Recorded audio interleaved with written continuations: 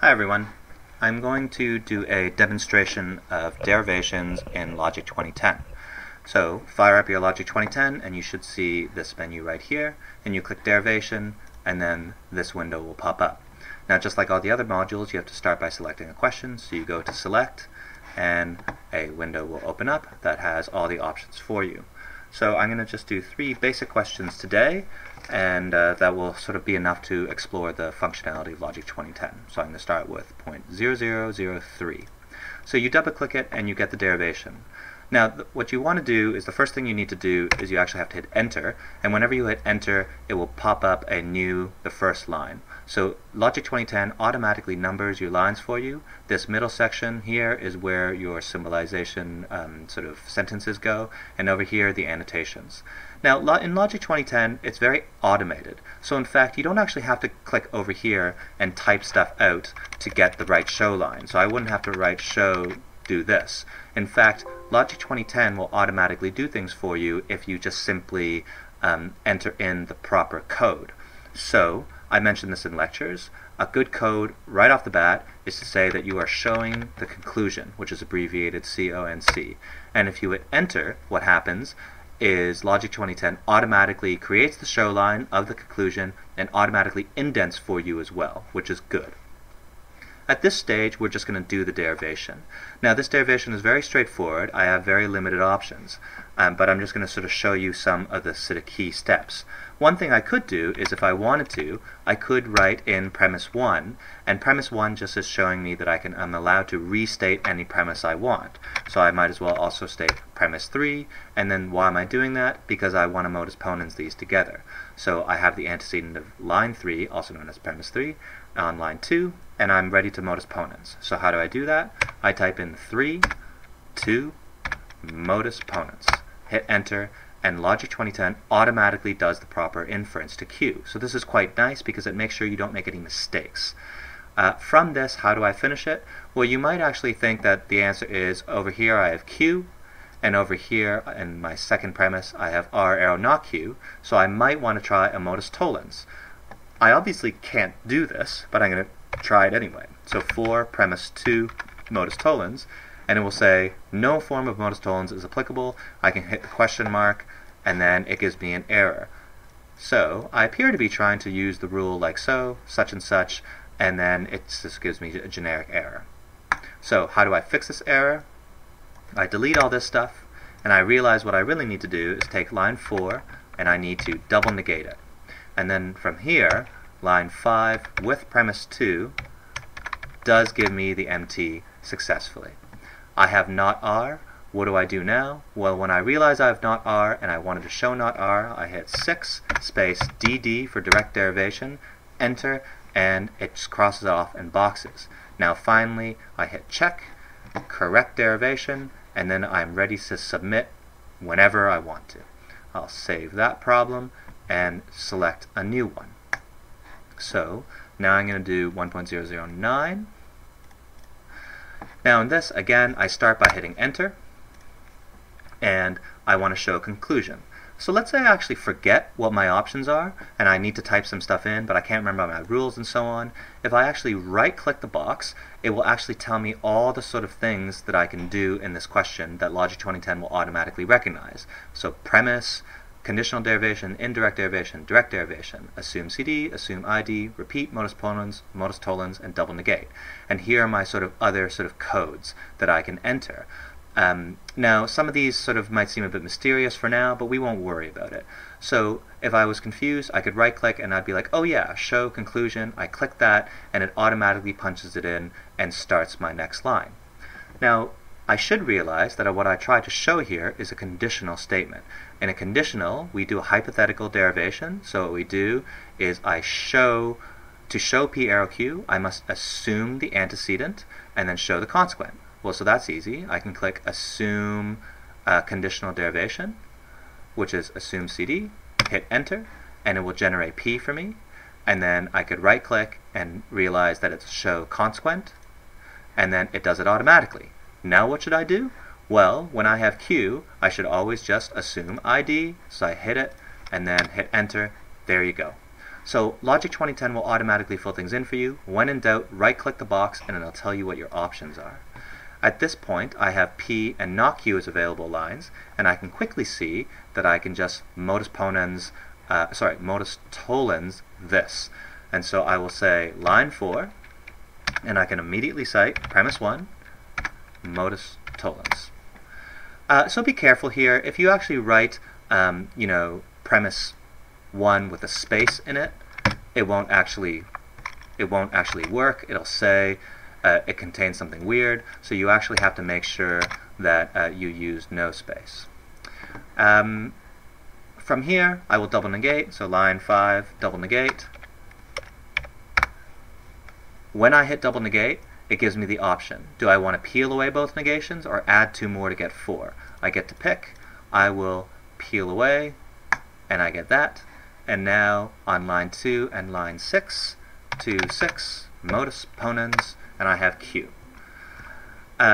Okay, so I could now write line 7 DD, and that would work. But let's say I actually just want to realize I can do it here. So I write the DD in. To update a line, you hit Shift Enter. If I just hit Enter, I've done nothing. But if I update the line with Shift Enter, it will fix it.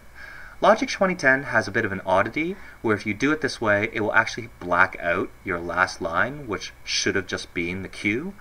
This is sort of a weird feature of the program. Don't worry about it. On a test, you can do it either way. Okay, so now that I've done that, what do I do to finish my derivation? I wanted to show P arrow Q. I assume the antecedent. I've shown the consequent. So now I write 3, conditional derivation, enter, and it closes everything. I click check, correct derivation, save, and done. Last question. I will select question 1.031. So again, I hit enter to start. And I will this time just type show conclusion because I've remembered that's the shortcut. I'll also just type in assume ID. Oops, sorry, that's incorrect. Assume CD, shift enter to update. And then I will show consequent, and I get that. Now at this point, I should assume ID, so I can type it in, or if I forgot code, I right click, and then I just hit enter. And notice it gives me the option. In an assume ID, one of the options is to add a negation, but the other is to peel it away. So in this case, I just select the one I want. I will peel it away. So now I have PQ. Now, so this is actually one of those examples where I actually don't have the ability to do anything. I only have one premise on the board, and it's sort of complicated. I have an antecedent that is P arrow Q, and a consequent that's negation Q arrow P. So it looks like I actually need to show something. What would be really nice to have is the antecedent of this premise, which is P arrow Q. So if I ever want to invoke a show, here's how you do it. Over here, I type show and hit enter, and then now it generates everything, and now I can enter in manually what I want to show. How do I do that? I right click and everything will pop up. I want to show P arrow Q, and then that's that. Now the advantage of doing this is now I can just proceed as normal. I will assume CD, and then I will show the consequent. Oops. Notice I was in the wrong box. So I assume CD, move down here, and I'll show the consequent. And then on this stage, I can just realize that I have Q. I already have it on line 4. So if I try and write 4 direct derivation, it won't let me. Always remember, when you want to close something with a closing condition, it must be in the box. So what I'm going to do is I'm going to repeat line 4 so the Q is there, and now I can say 8DD, and it closes that. I've shown the Q. Now I want to close show P arrow Q. And that's easy. I hit 7 CD. I've shown that. And now P arrow Q is an available line. The point of doing that was I can modus ponens with premise 1. So I hit 5, premise 1, modus ponens. Now I have not Q arrow P.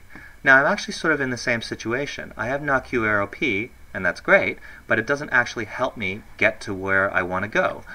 So what would be really nice if I actually just had Q arrow P on its own, then I could build a contradiction. So that's what I'm going to do now. I'll type show, hit enter. Over here, I'll right click and say Q arrow P and hit enter. Get rid of that box. Over here, I will assume CD. Now I will show consequent, and now I just want to show P. But I already know I have P, it's up here on line 2. So I write 2, repeat, and I could even just say direct derivation right there. Notice it does that strange thing where it gets rid of the box. That's okay. And now I can say 14 CD to close my conditional derivation. Don't worry if this went a bit quick. I'm just trying to demonstrate how Logic 2010 works. You can just replay this video and follow the moves. Now that I have Q arrow P, notice on line 11 I have not Q arrow P, line 12, Q arrow P. I say line 11, line 12, indirect derivation because those are opposites of each other, and notice it closes this. One thing you can do with Logic 2010 is you can actually get it to hide all the little subderivations so it's a little easier to look at. I personally don't love doing that, but I can imagine on large proofs that's actually sort of a nice trick. I've shown not Q. Now I look to my most recent show line, which Logic 2010 conveniently highlights for me, and I know I want to show P arrow not Q. How do I do that? I cite line 3, do a conditional derivation, and it will close it, and I'm done. I hit check. Everything looks good, correct derivation. Notice all these extra blank lines at the end? They don't matter. So if you have a ton of blank lines, it's no big deal. If you want to delete them, you can. Alt-delete is the quick code, or you just right-click it and it'll give you some options. Down here you can hit delete, and so on. So exploring the other features of Logic 2010 is quite helpful. If you run into problems, it's typically because you've tried to do a move that's illegal, or you've somehow messed up in the presentation of your work. So while Logic 2010 is excellent on derivations in that it doesn't make any mistakes, you just have to make sure you enter everything properly. When in doubt, just click help, and you can click all these little question marks for sort of extra notes and advice. Okay, so just remember, I typically work off of the justification annotation line, and if you don't know what to put in, right-click, it will give you all the options. Good luck.